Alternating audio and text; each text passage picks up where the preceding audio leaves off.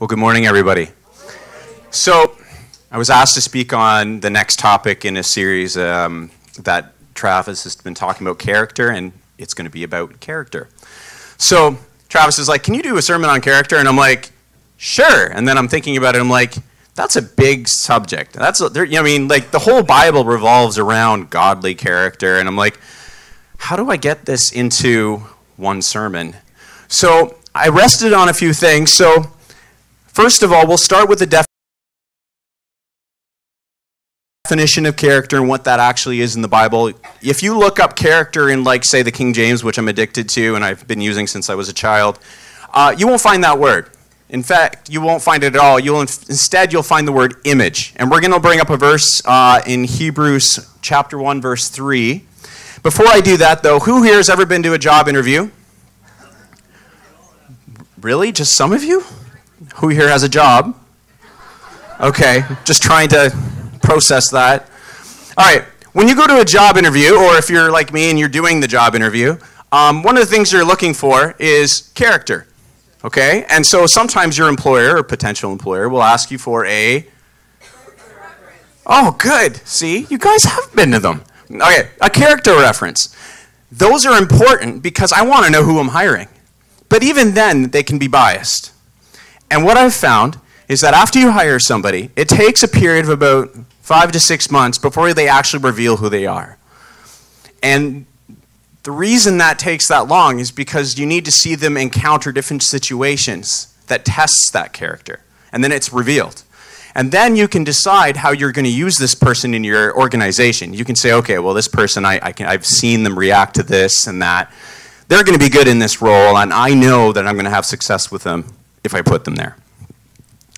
So, in the same way, when it comes to Christian character, okay, God has a certain standard for us, and we should have the same standard for ourselves. Amen. Okay? And that character will define your relationship, not with just God, but your brothers and sisters in the Lord, and additionally, how you fit into ministry. So this topic is very important. So let's bring up, did you lose my scripture? Okay, there it is. Hebrews chapter 1, verse 3. So, who being the brightness of his glory, and this is speaking of Christ, I'll give it away. Who being the brightness of his glory and the express image of his person, and upholding all things by the word of his power, when he had himself purged our sins, sat down at the right hand of the majesty on high. So, brightness of his glory and the express image, there it is. Okay, so this word image here is our English word to describe the Greek word character, which is where we actually get our word character. I know, weird, right? Why don't they just use the word when they translated it character, because we already picked that word up. But they didn't. They used image. But the reason they didn't was because in the original Greek, the word character didn't mean like we mean it entirely. The Greek word character actually meant like a stamped copy. So when Jesus said, whose image is on the coin, okay, he was actually literally asking like it was like an exact copy of the person it was made after. So when the Bible says that Jesus is the express image of God, it means that he is completely, perfectly a copy and representation of God. Okay? So we're good there? So that's whenever you see the word image in the Bible, it's actually hinting towards character. And so we use the word character to describe certain traits, qualities that make up a person. Agreed? Okay? He has a good character, a bad character. Okay. And we're always being told we should shape our character, change our character. Everybody here has at some point or is actively right now trying to change who they are. Okay? We're always trying to shift how we act or how we see things. And so a lot of us, okay, will choose something to copy our image or our character after. This is natural because we need an example. As artists, most artists will try to, if they're making a painting of somebody, we'll need to look at that person to make a painting of them. And in the same way, we will choose for ourselves idols, forgive the word, or examples, movie stars, people that we admire and say, I want to be like that person. And we'll endeavor to copy their traits. Now, hopefully this person is a godly person. Okay? There's a lot of ungodly people out there, And even good people, Christians, are trying to copy not necessarily godly men and women. Hopefully we're looking at Christ and we're trying to copy his character into our own lives. There is a danger, though,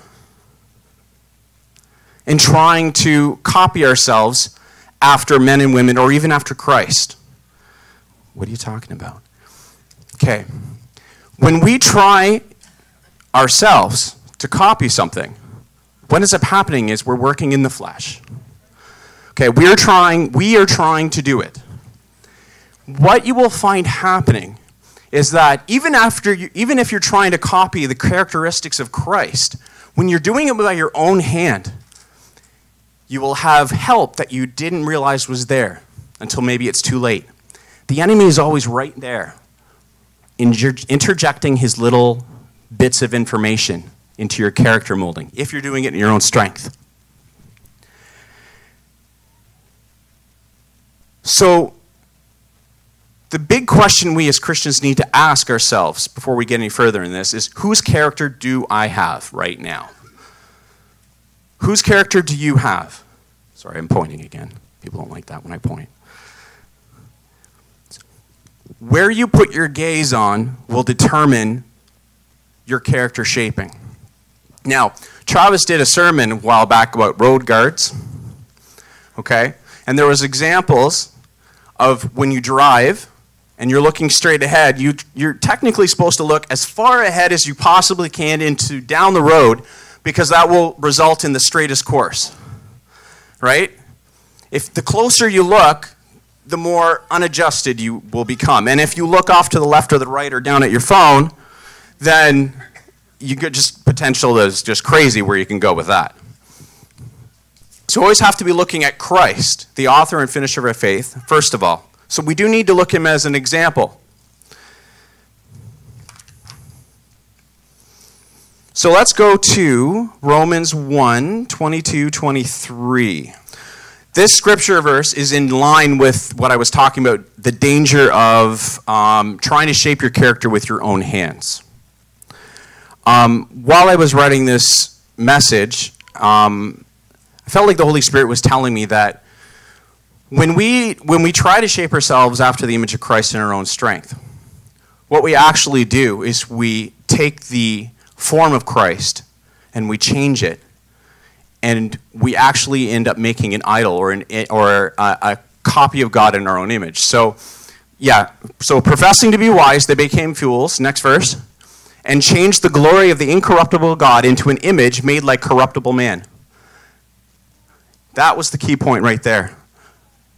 The importance of not changing ourselves with our own strength to be like Christ is because of this. One of the reasons, anyways, is we actually end up in changing the image of an incorruptible God into the image of an incorruptible man. And then we wonder where we went wrong. See, Christ is a rock formed without hands. And how can we reasonably expect to have success copying Christ by the work of our own hands? Now, the Holy Spirit was the only one mandated on this earth to shape character. Submitting and seeking him is key to achieving Christ's character. And the effort, then, that we make is to walk in the Spirit and not after the things of the flesh. So this is where you have all the scripture talking about walk not according to the flesh, walk according to the Spirit. And the importance of that. It's because if you're not listening and hearing the Holy Spirit as you're building character and submitting to him, then you're not building Christ-like character. You're building your own. You're building yourself into your own image. And in the end, what you discover is you're not actually changing your character. The Holy Spirit is. You're just doing what you're told. So the Holy Spirit says, look, I noticed this. You need to walk this way or do this in this situation. And we have a choice at that point. Am I going to do it or am I not going to do it? Now, one of the things I noticed, just as a tip too, is when you feel like you've been shaping your character and you've been doing really well and you're having success in a certain area of your life, and you're like, wow, I've been having victory after victory after victory over this thing, and you're like feeling pretty good about yourself, the moment you have the thought, you've been doing pretty good. Okay? Hold on. Don't say, oh, you don't even know where I'm going with that, or do you? The moment you think to yourself, I'm doing pretty good in this, you are about to be attacked by the enemy. The enemy is literally about to launch an attack. That's the preliminary question, because what it does is the moment you say, I have been doing pretty good about that, you've just stepped out of the spirit into the flesh, taking credit for what Christ has done in your life and what the Holy Spirit has been doing, and you're wide open, and the enemy just, boom, will attack you. And about 24 hours later, you're slipped back into something you've been trying to stay out of. So Matthew 7, verse 1. Let's get to the core of it. Judge not that you be not judged. Jesus gave us explicit instruction to not judge other people. Now, you may or may not know this, but Scripture uses the word judge in two different ways, very different ways. In this way, the word judge means quite literally to not inflict penalty or consequence to somebody for something you identify, okay? Because in other parts, we are told to judge. Jesus says, you'll know them by their fruits. Okay, the other type of judge means to discern or to ascertain the nature of something. Okay, or the measure, yes. So, right away, I just want to kind of get that out in the open so everybody understands that it's okay to judge yourself. All right, it is okay for you to look at your own life.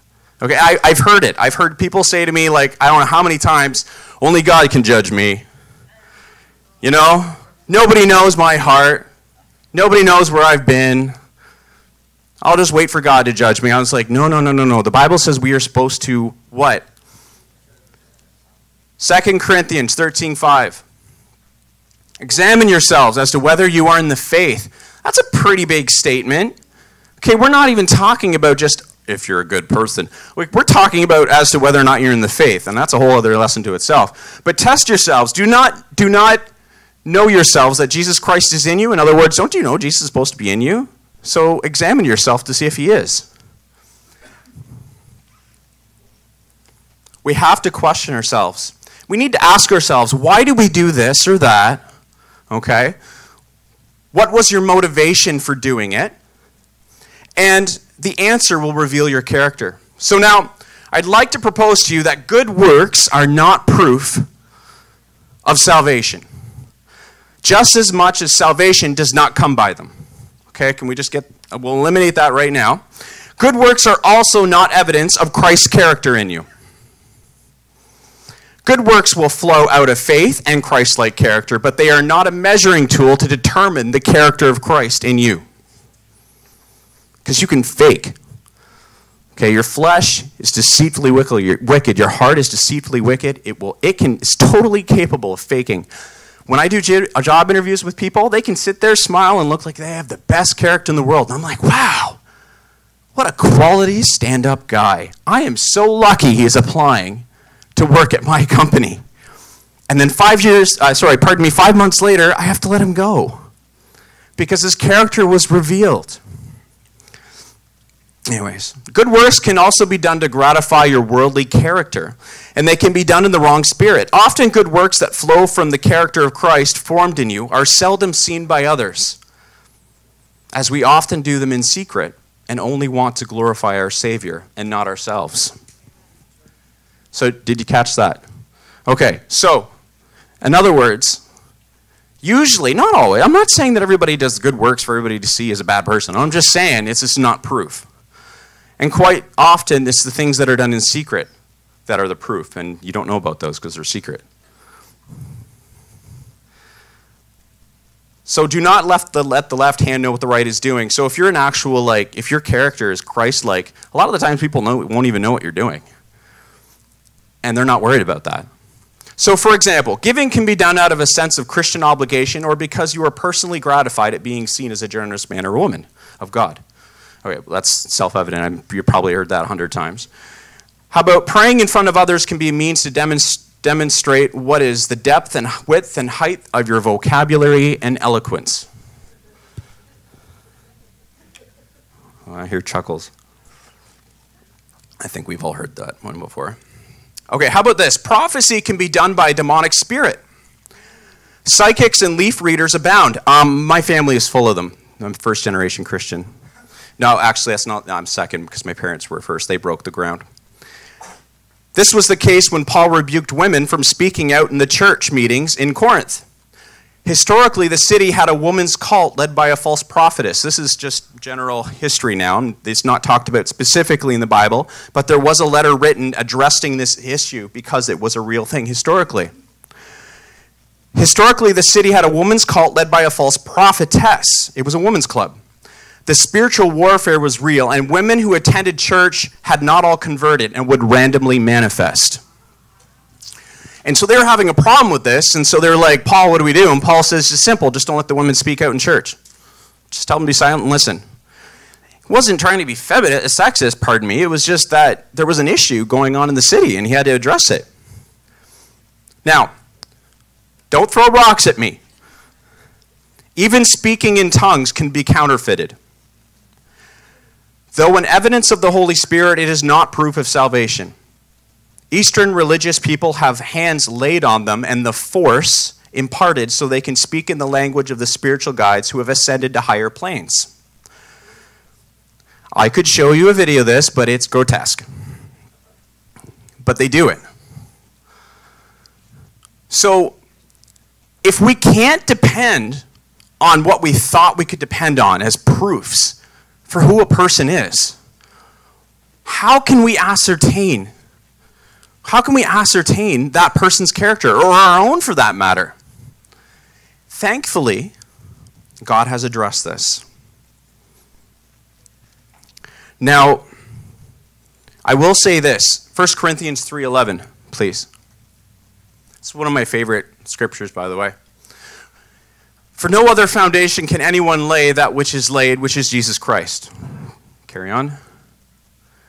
Even so, every good tree bears good fruit, but a bad tree bears bad fruit. Next verse.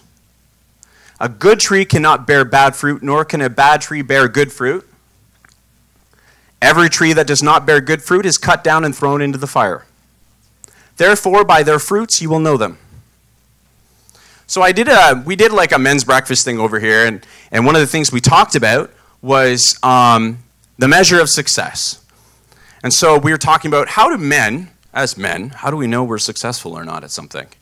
And we went to the fruits of the Spirit. Essentially, your ministry, how many speaking arrangements you have, how much people pay you to do the speaking, how many books you have published, how many people know your name.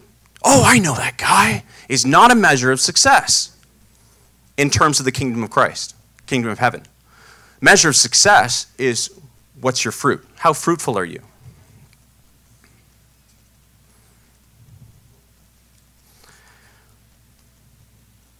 So, I know we've already read this 100 times. I'm going to read it again. Galatians 5:20. So we're going to talk about, very quickly, we're going to read and identify what bad fruit looks like. Okay? Galatians 5:20. Bad fruit is the manifestation of the flesh and the world, and it's Satan's character. Okay? Just to put this, what we're reading here. This is Satan's character. And if you can't get it up, I'll just read it out loud. Idolatry, witchcraft, hatred, variance, emulations, wrath, strife, seditions, heresies. Verse 21, envyings, murders, drunkenness, revelings, and such like, of which I tell you before, as I have also told you in time past, that they which do such things are not going to inherit the kingdom of God.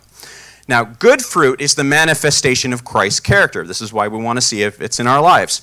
And that's Galatians 5:22, the very next verse. But the fruit of the Spirit is love, joy, peace, long-suffering, gentleness, goodness, faith.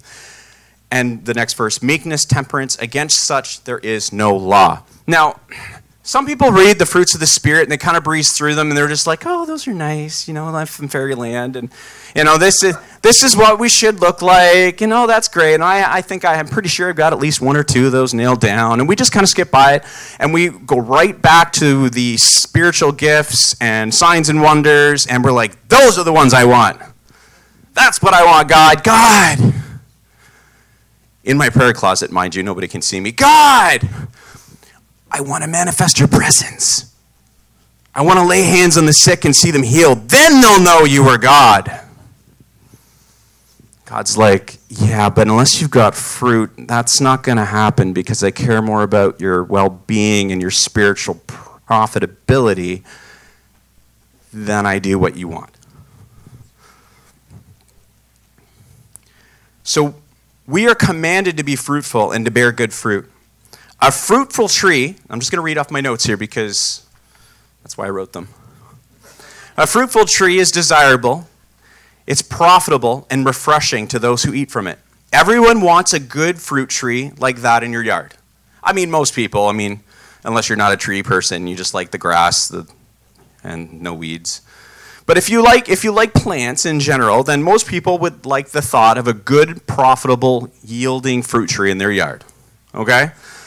Now, if though you have a tree and the fruit is poor quality and nobody wants to eat it, and believe me, they exist because, you walk up to a tree, you ever done that, and you pick one of the fruit, like, oh, nobody's just all this fruit's here, and nobody's touching it. It's like, oh, man, I scored. And then you take one of these fruit and you bite into it, and you're like, oh, that's not good. And I understand now. So if you have a tree and the fruit is poor quality, nobody wants to eat it. Instead, it falls to the ground, rots, drawing wasps and flies. Okay, who have seen the fruit trees, all the fruits on the ground, it's squashed, people stepping on it, broken open, there's all these wasps all over it, and you're like, oh, kids, don't play near the fruit because you're going to get stung. Oh, why doesn't somebody clean that up? Right? Nobody wants to eat it, and you can't even sit in its shade for risk of being stung. Instead, you have to constantly clean up after it, and even at times keep people away from it to avoid a hurtful situation. So we don't want to be that kind of tree. At least you think you'd be good for shade, but if you're not good for shade because your fruit is bad, it's like people are just, after a while, when your character's revealed, people are just going to naturally want to say, okay, no, don't go over there. It's not a good idea. Oh, you have a great yard. I know, thank you. Just don't go over there. That tree, I don't know. We're thinking about cutting it down, burning it. Just don't go over there. So when it comes to ministry, you may have an incredible vision, okay, and a calling on your life. And that is how God sees you and the vision he has for what you will be. Okay? I don't want to discourage everybody here. I want everybody to be encouraged. Okay? That is how God sees you. Okay? But we have to allow the Holy Spirit to shape our character. But if your fruit is not good, then it is unwise for you to be in full-blown ministry. I say unwise. Just being truthful here. I went through a long years of bad character where, and I'll just be transparent a little bit. Alice and I have been going to this church for a long time anyways. And it felt like to me for a while that I was being overlooked for ministry. But Allison was always being asked, can you go and speak at this and that? And I'm just like, okay. God, maybe you just want me to have a praying ministry. So I'm good with that, God. And, but in my heart, I wasn't good with it, and God was working on me. You know what I mean? But God wasn't going to put me into a position of ministry when my heart wasn't right because it wouldn't be good for everybody else. Or me. Church leadership are not on the top. They are on the bottom. I just drew for a company, a company diagram that shows everybody's positions and arrows and how the departments interrelate. Because I was realizing the people in our company didn't have a full vision or understanding of how everybody interworked together. Everybody was like, whoa, I don't understand. You know your job. No, kind of. And so I wrote this thing out, and I wrote it, and I put myself on the top, and then I put all the managers, and I worked its way down. And then I was showing it to everybody, and I suddenly realized, I was like, no, this is the other way around. So I turned it upside down. I said, that's better. See, church leadership is always on the bottom, holding everyone up. And if the fruit is not in your life, you will stumble and fall holding up others and cause pain. You can't bear up under it if you don't have the character for it. Because it's the pressure, it's the stress that will reveal your character. And if your character isn't well established and you're not founded on Christ for that character, you will not be able to bear up. And everybody that comes tumbling down will be hurt because of you and because of those who put you there. The weight of ministry will force out your true character. And if your character is not the rock, and I just said that, many a God-ordained ministry has faltered or been utterly corrupted by bad fruit. A little leaven can leaven the whole lot. And it's better to be on the ground rather than risk using it. So finally, if your fruit is not good, how can you disciple others? How can others find rest beneath your branches? People that you disciple will become like you. You are what you eat. That just popped in my head now. I planned on saying that. If your fruit is good, then God will spread your seed abroad because it will yield a crop. Okay? God, how come I'm not the one speaking all the time? And how come people don't seem to care when I say things that are deep revelations? How come they don't, like, what's wrong? How come, I got stuff to offer here. I've got skills, talents. I imagine about them all the time. I'm just being facetious. I'm sorry. I apologize. That's my humor type. I'm not serious. But to a certain extent, you see, God promises something, and we're going to read about that. But if you have good seed, don't worry. You don't have to prove it to anybody. God will sow it everywhere because he wants that seed to grow. That's what he wants. At your work, if you are a bad employee, and I keep coming to this because it's what I understand well, if your boss recognizes excellent character, don't worry. He'll put you where he wants you. And sometimes that'll feel like a really crappy position. Man, the boss must not like me. He's got me in this really dark room doing this menial task. But what you don't realize is the boss is looks at the whole thing and he sees and he's like, man, I need that guy doing this. Because even though it seems like it's nothing, it has huge impact everywhere else. I need him doing this. But we often complain and be like, oh, God, I don't want to do that. It's not, I'm better suited for that over there. Don't you think, God? Can we negotiate here? I got a little bit of Abraham in me. So let's go. And God is like, no, trust me. I know what I'm doing. I'm God. I've been doing it for a while. So let's go up Matthew chapter 6, verse 4. Okay. So now this is not specific about character, but it kind of is, and it's basically God letting us in on a little secret. So, that your charitable deed may be in secret, and your Father who sees you in secret will reward you openly. And then 6:6. But you, when you pray, go into your room, and when you have shut your door, pray to your Father who is in secret place, and your Father who sees in secret will reward you openly. And 6:18, okay, so that you do not appear to men to be fasting, but you to your Father who is in secret place, your Father who sees in secret will reward you openly. So there's a theme here. The theme is this: don't promote yourself.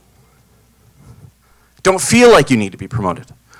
And if you feel like you're being overlooked, it's not your boss who's doing it or your leadership, it's God.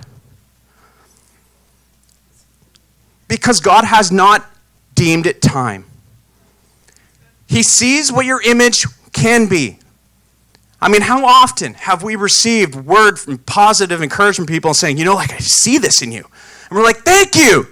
Why doesn't anybody else? And we get upset. I have. It's like, wow, you're really good. Yeah, can you tell my pastor that? Or my youth leader, or whatever the case is, But it's God. It's God who does it openly, not man. So if you have a problem, or if you're questioning, God, what's wrong with me? Okay, be ready for the response, and it may not come through the Holy Spirit directly. It might come through people. How dare you criticize me? Don't you know who I am? I'm a king and queen. I am the righteousness of Christ Jesus. Yes, you certainly are, and you need to develop your character. You don't have to push open a door that God has said he will open. Can you somehow add to God's complete work? Can you, through the strength of your will and work of your hands, do what God has intended? That character is manifested in secret, God will show the world.